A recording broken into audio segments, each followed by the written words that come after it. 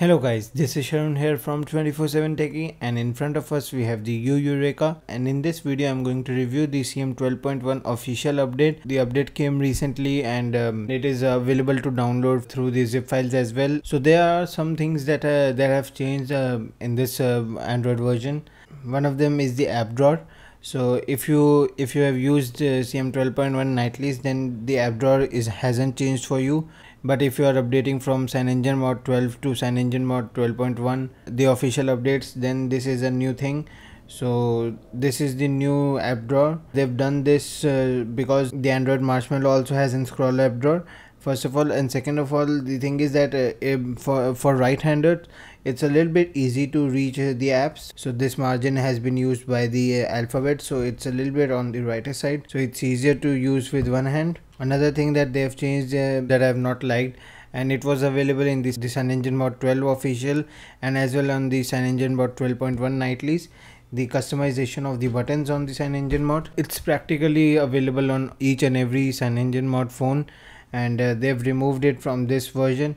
I have no idea why they've done it, and I'm really hating it because like my back button over here, just the way it says, but the back button is over here on the hardware buttons, but on the on-screen buttons there's no option of customizing it. In the previous versions we did had it, and in this they have removed it, and I'm not really liking that. Another thing that they have introduced is that the display mode. So if you keep it on automatic, the display temperatures will keep on changing according to your external light. So right now the lighting is good, so it is gone a little bit on yellowish or the warm temperatures, so it automatically detects also, and we can also change it by our own self. And I keep it on off because it keeps it on a little bit of a whitish color, and I like that. And in this update, the CyanogenMod has integrated a calendar app as well. So the calendar app has been integrated with the mail app. If you get an email regarding an appointment or anything you would like to book, so CyanogenMod mail will automatically update it to your calendar, but it needs to be accessed by this email address. So the email client powered by Boxer, so it won't be accessing by Gmail, but it does, the Boxer does works well. I'm okay with that. And they've also changed the audio effects softwares.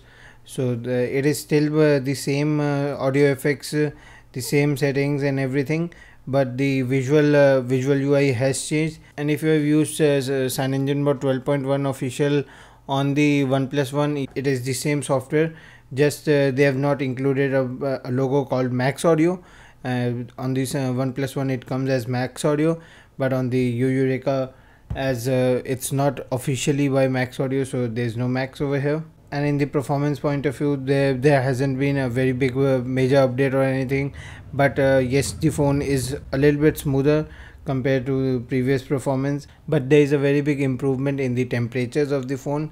So I've been using it for a while, and I noticed that on the previous version it used to get heated up over here, the processor, so the heating has gone down.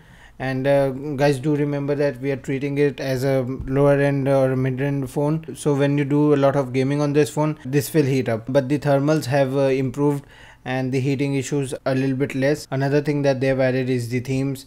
So this is the new theme engine from CyanogenMod, and there's also an app themer which will help you theme up different parts of your phone. Do not change the whole theme, and just apply a couple of particular things from some themes, and we can even customize the themes like this, so it's a little bit easier on choosing. So if I like the boot animation from this ROM, I will select this and we can just apply it.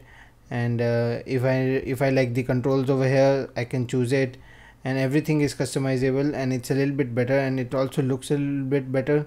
So the themes looks better, and the U theme is looking a lot better compared to the previous themes that they made. The icons that they are using is better, and the color themes is also better. So as you can see, the Play Store looks really good, and the Google Chrome also looks very good. So the update has been good, and the here thermals are also better, but they have taken out a couple of vital settings out, like the buttons customization and the color calibration, which I really don't prefer. but still it's a good work by CyanogenMod and you for delivering this update on the phone. And the update is quite stable, so if you guys have still not updated your phone and think that it will ruin it, it won't ruin it if you are not really worried about those two things that I have mentioned, and you can surely install it.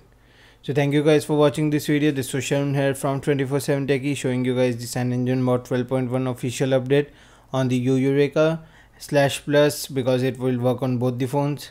And please do subscribe to our channel because we really need subscribers, and you can help us a lot through that red subscription button. And I really wish to see you in my next video. Till then, see ya.